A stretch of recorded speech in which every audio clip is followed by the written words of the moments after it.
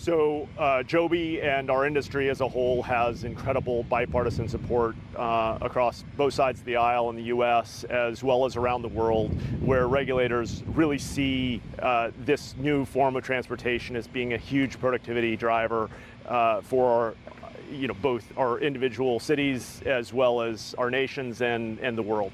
So let's talk about the Joby that you're showing here for the first time. You're expecting commercial service to begin next year, likely in Dubai, given the support that you've seen there. Are you still on target for that? Yeah, absolutely. We're really pleased, as you mentioned, with the 6-year exclusive that the government of Dubai has granted us.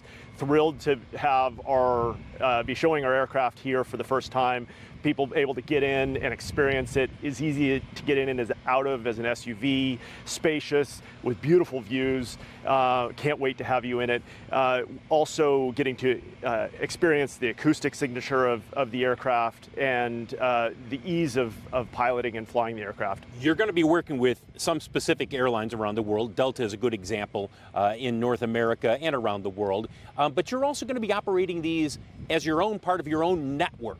Have you mapped out specific routes right now? For example, in Dubai, do you have areas where you're like, we're pretty certain we're going to be going from here to here? Yeah, so there's 4 vertiports that are getting built in Dubai that will be the backbone of our route network there. An example is from Dubai Airport to the marina in just 10 minutes compared to sometimes more than an hour in traffic.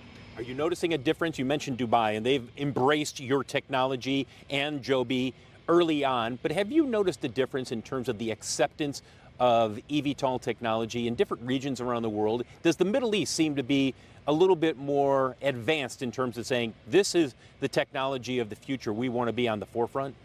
The Middle East has been fantastic. The U.S. is doing a great job. Here in the UK, there's incredible interest. We have very, very strong support with our partner in Japan and Toyota and ANA, and our partner in Korea with SK. So we see so much enthusiasm from governments and cities around the world. Now, eVTOLs, by nature, the E being electric, but you're already looking at other possibilities, including hydrogen fuel cells. You recently tested out your aircraft, modified for hydrogen fuel cells, 523 miles range.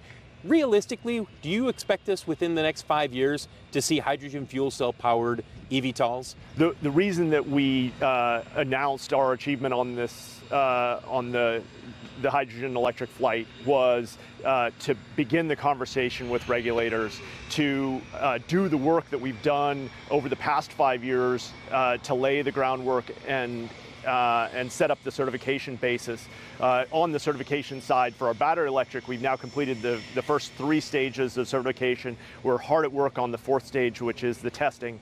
And we want to begin that process now for the hydrogen electric aircraft so we can bring that incredible 500-mile range. Imagine being able to take off from a vertiport here and fly wherever you want to in Europe. So to get back to my question, if you had to look in the future and say, my gut tells me by X date we probably start to see these types of flights, what do you think? By this decade, or are we looking more likely after 2030? We're going to bring that on as fast as we possibly can. We're not going to announce a specific date today, but that capability, taking the vertiport investment that we're making, the software stack, the pilots, everything that it takes to operate these aircraft, and being able to leverage that for longer range flights is really, really exciting.